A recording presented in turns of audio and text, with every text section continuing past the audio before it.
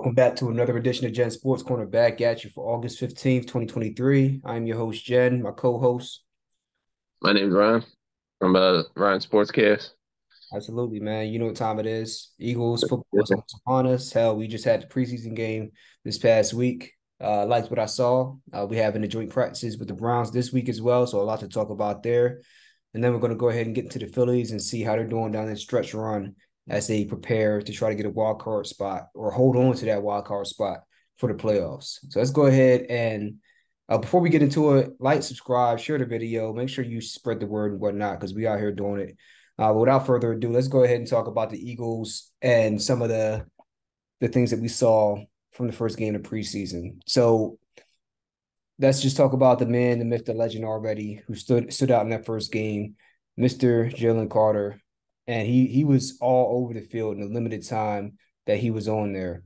First play of the game, completely just blows past the guard and gets right into the quarterback's face and forces an errant throw. What did you think about some of the things you saw out of Jalen Carter last week?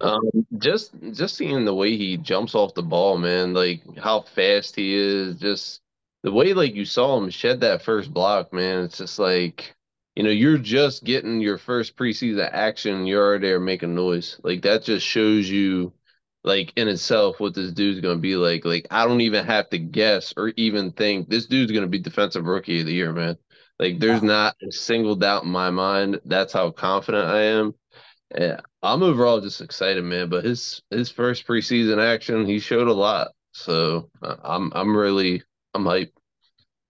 Yeah, I mean, he looked really, really good. It seemed like he was back at Georgia for a hot second. I mean, because he just beat that guy, and not even just that he beat him, but the timing. A split Yeah. second, a little bit of the pass rush gets upfield, and then boom, he's off him, and he's right there. hmm Yeah, his movement is just so fluid. It's almost like you would think he's a 5-year veteran. Now, was Like, 17, was that Josh Jackson that was playing for the 49ers last year in the playoff game as the backup? oh yeah, that was him. Yeah, he's going to get used to running from Eagles defensive linemen, man. They've been in his face his Yeah, past he better games. be ready. He better have his skates on because he's gonna be skating a lot. Obviously, he's not going to be starting, but I mean, he is almost like No. flashbacks of that pass rush from the 49ers championship game against the Eagles. Oh, it had him thinking. Yeah, yeah, I mean, he got Uh, on him so quick. I don't care how fast you are. And obviously, it's not going to play out that way every time, but no. even a guy like Lamar Jackson, you have a guy get penetration into the backfield and collapse the pocket that quick. You don't even have time to accelerate to get out the pocket. You're gonna have Uh, you'll break away a couple times, but you're gonna give up a lot of sacks if you're allowing guys to go through your offensive line like a sieve like that. yeah, it made me feel more comfortable knowing we lost Javon Hargrave. Mhm. Because losing him, it's like, it was such a big deal. And when you see that type of positive energy right out the gate for the way he shed that block, it's like, okay, this is great. Like, is our pass for us going to be better than it was last year? Highly doubted. 79 sacks? I don't know. But I'm sure it made you feel like, wow, like this dude's going to be the real deal. Not like we didn't know already, but just seeing that, it just makes you feel good. For sure. I didn't need to see it. I've been raving about him since they drafted. Hell, I think I made a video about Jalen Carter. Actually, I mentioned Jalen Carter in last year's draft. I had him, Jordan Davis, on my guys to get list along with Kobe Dean, and there was another linebacker I can't remember right now from that draft. There were must get guys, and one of them was Jordan Davis, but another one that I mentioned was Jalen Carter, and I could see it even then. So I'm not surprised, and when he fell to them at number 8, complete still 8, 9, whatever. Y'all on the other side of the screen get the point. The fact that you fell that far and you're able to get a guy with that type of talent, look, he could implode and completely blow up his career like many had before him, or he could go the exact opposite. And we heard these character concerns pre-draft wise when it came to Warren Sapp, Hall of Famer, Randy Moss, Hall of Famer, Lawrence Taylor, Hall of Famer. You're talking about serious character concerns. I would say even beyond what we think that we were seeing with Jalen Carter. Yeah. Do you think that the Saints regret not taking Lawrence Taylor and taking the running back that they did? I don't remember his name. He was a pretty good running back at number one overall, but Yeah. not nearly impactful to the level that Lawrence Taylor was. Oh, he's probably one of the best defensive players of all time, truthfully. Exactly. Exactly. So when you see talent there, people choose and whiff in the top 10 all the time. At least go with the known commodity. And if he implodes, then so be it. But like you just don't pass up that type of talent. Hmm. Yeah, I didn't. I'll be honest. I didn't know much about him. Like I kept on hearing about the character concerns, and then, as Yeah. I told you, my boy was telling me, "Oh, he's. I don't know. I think he's kind of overrated and all this nonsense." Everyone was saying, like, making it sound like, "Oh, he's crazy," and that's when I put on his tape and I watched it. I'm like, bro, how could he think this guy's gonna be a bust? The way he jumps off the ball, just like the way he moves, so fluid. Like, how do you? Like, I knew immediately the minute I watched his tape, this dude was gonna be the real deal, and it's crazy to me. Yeah, so I wasn't really that concerned about losing Hargraves, especially considering the amount of money that he was going to get paid on the open market. Because you lose that production, I get it. You had 10 plus sacks last year, but Oh, you sure. got buku money from the Seahawks. I believe that's where he went. Maybe I'm wrong. Correct me if I. But you say where you go? Hargrave went to the Niners. The Niners. Okay, so he got a lot of money to go to the Niners, but you're talking about a guy, you put his film on against NFL players, and then you put Jalen Carter's film on against top teams in the SEC. Now, everybody in their moms knows if you play in the SEC, you are playing against NFL caliber talent, and you're playing with NFL caliber talent. So some would Yeah. say you're some would say your faults get masked by the amount of talent you have around you. But then the flip side of that coin is you're making plays, whether you're getting help or not, against the elite of the elite, guys that are NFL ready already. And Mhm. he's not just beating some of these guys at the level, he's toying with them, right? Oh, So yeah. to think that he's not going to come up and you just look at how strong he is. He broke the damn blocking sled in training camp. So to think, look at his film and think that he's not going to come into the league and at least have an impact, even if you don't think he's going to be otherworldly. To think that he's not going to be able to have an impact is ludicrous, and that's really all you need at that baseline level. And then Mhm. you can take that baseline, and I think he's going to be beyond that. He's going to be Oh, a very, very high level player. It's going to be yeah. hard to deal with him for Oh, simply the fact that you have all those other people on the line. So he was going to get one on ones anyways. And the fact that he's a monster means that those one on ones, they're going to be a liability out there trying to block him for 30, 40, 50 snaps a game. mhm. He has a good swim move. If you bite on the swim move, he can bull rush you because he's incredibly strong. And if you are able to deal with the bull rush, then even if you could deal with the speed moves, he's super fast. He has good lateral movement. He has happy feet. So he's going to be a handful to deal with, and he's only going to get better. This is not even his final form, people. No, Right? not at all. And people get on, Jordan Davis. Jordan Davis, I'm looking for 4 to 5 sacks out of Jordan Davis for what they're asking him to do. They're not Yeah. asking him to be a pass rusher, nor do I think that's his strength. But what he's going to do is he's going to set the pocket, he's going to collapse that pocket, and he's going to take away that run. So he's going to force you to be one dimensional and then give him a chance to bull rush with he's going to eat up two guys. So now you're going to have Jalen Carter, Hassan Reddick, Josh Sweat with one on ones.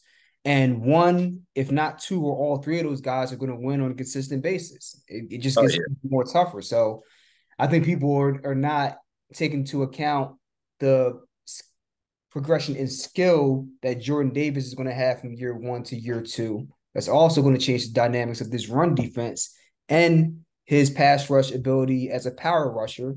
And then maybe you have a slight drop off in the short term from Javon Hargraves to Jalen Carter in the pass rush game.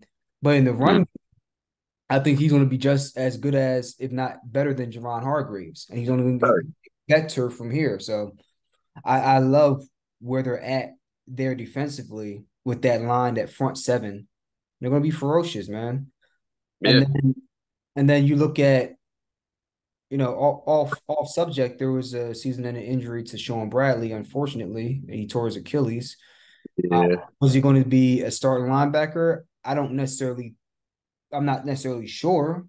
He could have been because you're going to have the Kobe at one spot, and then I think it would have been a toss-up between who won the job between him and Miles Jack, but he just yeah, bought it. But yeah. now in hindsight, good thing they brought in Miles Jack. Oh yeah, So they have a guy that can come in that's been a productive starter. They always find these guys that they can bring in on 1 year deals that are either looking to have like a prove it year, or they're yeah. wily veterans. I think he's a veteran. He's a wily veteran, but he's also an improve it year. I think he has a few more good years left in himself. And right now, I think you're going to get the same type of situation you got with Kaiser White last year, a guy looking to play into a new contract. Oh, absolutely. I love that pickup. They got another linebacker. I can't think of his name, but they made sure to address that, which was really, really good. Oh, Zach Cunningham. Yes. Yeah, yeah. I heard about that pickup. I thought they were both very good pickups because it's a good thing we did, like you said, because with Sean Bradley going, it's like I know he was a good special teamer, but outside of that, like you said, you don't really know if he was going to be a replacement as far as the linebacker. But good thing we got those couple replacements when we did. Exactly. Now, secondly, before we go into the joint practices they're having with the Browns this week, let's talk about that one crazy run by Deandre Swift where Oh, he came happy, to the line. happy. Yeah, man. Oof. What did you think about that, man? I mean, I'm not surprised, but at the same time, like, ooh, like like that move was so nasty. Like just watching it, it's like the way he stepped back and went forward, and it's just crazy move. So, I think he's going to be a really great help for this offense and for the run game. Yeah, I put up a story on Instagram the day after that, and I said, if you give him, I believe I said 12 to 14 carries or something to that nature, he's going to be an all pro running back this year. Oh, for sure. 12 to 14 touches, whether that's all rushes or rushes and passes combined. I think he'll be an all pro because Oh, he absolutely. because he won't have to have the full workload on his shoulders. So he No. won't deal with the nagging injuries, especially the soft tissue injuries. That's what's really nagged him his whole career so far. And he's only like 26 or 27. I mean, he's a young dude. So, and I was looking at Barry Sanders highlights all weekend. It's something about Barry Sanders, Mike Vick, like guys like that, Michael Jordan, Larry Bird, where I can just look at their highlights. I look at reaction videos of people reacting to their highlights. I can do that incessantly for weeks on end because it just, no matter how many times you see the play, it never gets old. It's just that outside of the box compared to some of the other athletes in their respective um, Yeah. uh, professions and whatnot. Oh, And yeah. the cuts that Barry Sanders was making, it was a playoff game in 1993. They were playing the Packers. Now they lost to the Packers in that game. But Barry Sanders, they weren't sure if he was going to play because I think he had a knee injury. And not only Mm. did he play, but he came out and I think it was the second or third drive. He got a proper handoff, ran to the left, stopped on a dime, cut back to the right, and it was just like, yeah, he's here. He's not hurt. And Yeah. I got the same feeling out of DeAndre Swift as I got out of looking at some of those Sanders highlights. Now I'm not comparing him to Barry Sanders. I'm not saying he is, but like the cut he made is just it's so outside the box, and he wasn't hesitant with it. It wasn't like he surprised himself. Nah, he was just like, this is like a normal move for him. So if Yeah, that's his baseline. Yeah, but this offense, come on now. yeah, and then I mean, you got Kenny Gainwell. I mean, who you think starting between those two? I'd say Swift, but I keep on hearing that Kenny is the lead back right now. Yeah, I think it's going to be 1A and 1B. I think Kenny at 1A and then Swift at 1B. I Yeah, think I Swift like can that. second and third down, and he can block very well on passing down. So I foresee him being the third down back for sure. And then Mhm. Kenny will be the first down back. And then I think they'll split carries on second down. And then Rashad Penny, I don't know what their plans are for him. I would have, if it was me, I would have Rashad Penny as the goal line guy, and then it's the guy that you start giving more carries in the third and fourth quarter when you're trying to really drain clock and give us change of pace and bring some power in there. So we'll see, but Yeah. they did a hell of a job getting that running back room ready with the moves in the offseason. Swift, you got Gainwell, another year wiser, another year stronger, another year faster. Then you bring in Rashad Penny for cheap on the penny. All right, so you have all these different tools now. Yeah, I'm excited for that offense. They're only getting better. This team overall, they they only had a significant move at one spot, in my opinion, and that was at safety with Marcus Epps leaving. But I'm really curious to see what Reed Blankenship looks like because everybody's raving about how he took the next step or whatnot. Now we're going to see. We're going to see in game 2 or 3 whenever they start these guys and see where he's at. All right.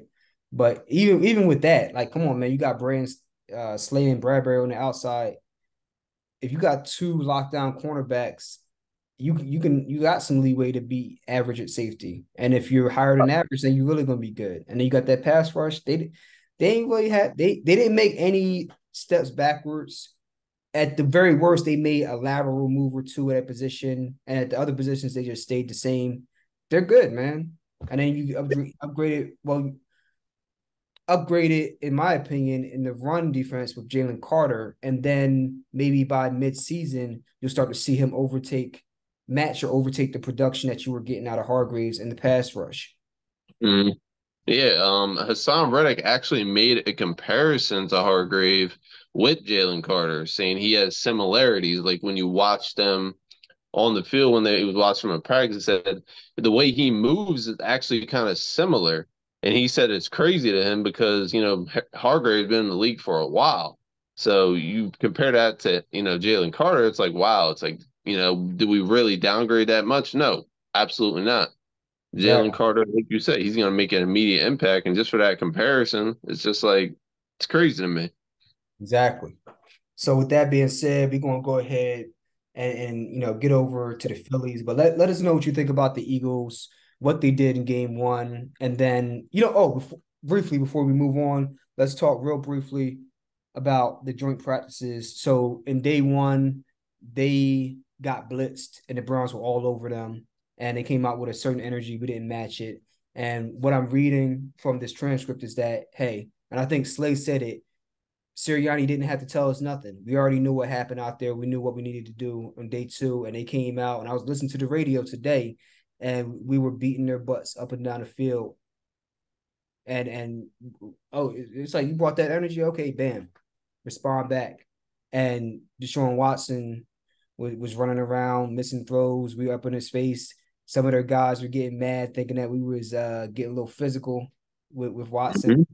So Yeah. yeah, so I don't foresee them like putting the starters out there very much in game two because you know how they go, man. They like getting the joint practices and treating them like preseason games. So maybe we'll get a drive or two out of Jalen. But yeah, that's what's going on with Cam. What you think about that, man? I thought well, first day obviously very bumpy. The second day I'm glad they responded because 6 or 7 sacks I heard, which is very good. So, just glad to see the improvement. I also hearing a lot of good things about Sidney Brown too, the safety we drafted. He had Yeah. 9 tackles his first preseason game, and he's just been flat. Like apparently he's a tackling machine. So, I'm really intrigued about that too, man. Thanks for bringing it up because I kept seeing his name, but because we talked about him after the draft, I forgot all about him. That Yeah. yeah, that's we just talking about safeties. Yeah, that's huge, man. So I want to see that him keep that up. I heard he's been flying around out there, and that dude ain't missing a tackle, man. He's just flying all over the place. So that's very intriguing to hear. And like he's young, just came into the league, so he's only going to get better here on out, man. I like hearing that. Exactly. So let us know what you think about the Eagles, what they did in the first preseason game, how they've been responding to the Browns in training camp. Getting a little chippy. Let us know what you guys think about that. And then let's briefly talk about the Phillies right now. They are sitting here trying to, we're trying to keep hold of that last wild card spot. Let's be honest, man, because baseball is just a finicky sport. You can be up one day and then you're out of it the next, right? So what do you think about what the Phillies are doing right now? Well, the past two games haven't been most pleasant, but they're hanging around. I think they will get the wild card spot, but I like what I'm seeing from Turner. He's hitting a lot better.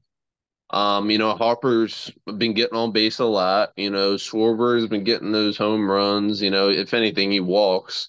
Mm-hmm. I mean, they're playing doing their thing out there. I do like Lorenzo too. With his, the pitcher I just brought in with his no hitter.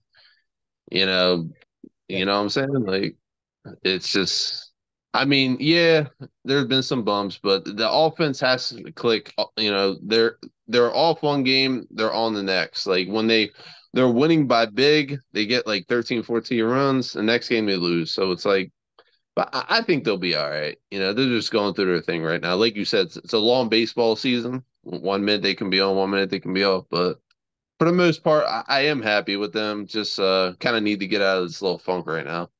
exactly. I agree with everything you just said. So like right now they're sitting at the top of the wild card standings, 2.5 games in front of everybody else. And you have the Giants and then the Marlins in the third wild card spot. So I mean, pretty much the NL East is where it's at in the wild card race. And you look at this lineup, man. Like Trey Turner, he's been picking it up ever since he got the standing ovation and whatnot. I look at here's the one thing that stands out to me. You have Bryson Stott playing very, very well. You have Oh, Albert on fire. You have Bryce Harper, I think, still recovering from the UCL injury in his elbow. And that's why you see the 7 home runs. However, OPS still pretty high. And that oh on yeah, base percentage is at 378, the highest on the team right now. So he's getting on base. And the few games that I saw, he's hitting the ball hard. He's just not getting it over the fence. But I think that's going to come with maybe another 4 to 8 months of healing, which if you've yeah, ever had an injury that is not like acute, but it's something that's lingering over this under the surface, you don't necessarily feel it all the time, but you don't have the full range of motion. You don't have the maximum power that you used to have. And even if you don't realize it until boom, you don't have the same distance off the bat. I think that just takes time. I don't necessarily see that as him regressing as a player. no, We'll be able to see that fully where he's at. I think in another 8 months from now, when we see him doing off-season workouts and so on and so forth. yeah, So yeah, I mean we're going down this stretch, and you talk about the Phillies and where they're at. They're hitting well. You got Lorenzen. You shored up that pitching rotation a little bit, and you're looking at August, right? And you have all these games coming up. You have a series coming up with Washington, which is important. Like, are they great? No, but you need to wipe their asses out. And then yeah, you look at September, you have Miami, Atlanta, Mets. September, that's make or break, right? yeah, That's pretty much what it is. Because the Mets, they are 8.5 games back of you, but if you lose 2 series to them, especially if they're playing well through August, that can easily, yeah. right? So you have to get a little hotter and stay hot. So we'll come back and talk about these guys, but at least they've started to pick up the hitting and turn it around. And Trey Turner has been, you know, getting out of his own head a little bit. Yeah, So let us probably mental. Yeah. So let us know what you guys think about the Phillies, where they're at now, where you think you'll be at come September time when we're closing down the playoff race. Do you think they'll be there? Do you think they'll catch up to the Braves? Do you think they'll get the first, second, or third spot? Let us know in the comments. And with that said, we're gonna wrap this thing up, and I'm gonna be right back at you guys real soon with some boxing because we had a big fight with Anthony Joshua this weekend in the build up to get ready for him fighting Deontay Wilder. And then we had the big press conference today between Canelo Alvarez and Jermell Charlo for their big fight on September 30th. That's for Undisputed at 168. So I'm gonna be dropping videos on that. So make sure y'all guys tune in for that shit. And that's it, man. Yeah, thanks for your time. My co-host Ryan, appreciate y'all. And Of course, man. we're gonna catch y'all on the next one, man. Peace.